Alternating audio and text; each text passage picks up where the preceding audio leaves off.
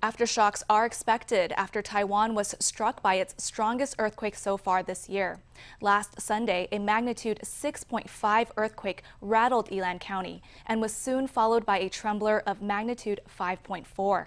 The earthquakes occurred over a subduction zone, which is where one tectonic plate sinks beneath another. Experts warn that in the coming days, the area may see aftershocks of magnitude 4 or higher. On Sunday, a magnitude 6.5 earthquake struck Yilan's Nan'ao Township.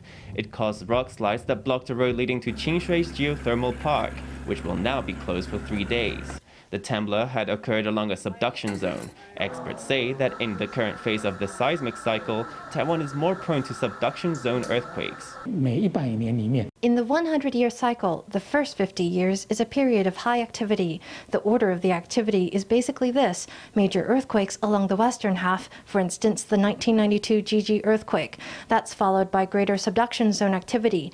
Once that activity recedes, it goes back to the western half, and that completes the cycle. The epicenter of the magnitude 6.5 temblor was deep, and so it caused relatively little damage. But experts say that subduction zones can produce powerful and devastating earthquakes.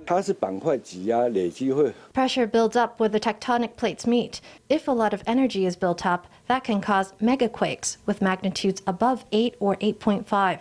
The 2011 Tohoku earthquake in Japan was also a subduction zone earthquake.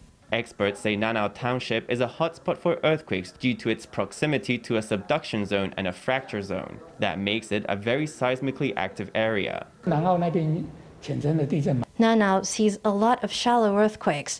There isn't a fault zone there, it's a fracture zone. Fracture zone earthquakes don't really reach magnitudes of 6.5. The Central Weather Bureau says aftershocks of magnitude 4 and up may follow in the next 3 days, so be on the alert in case more shaking comes.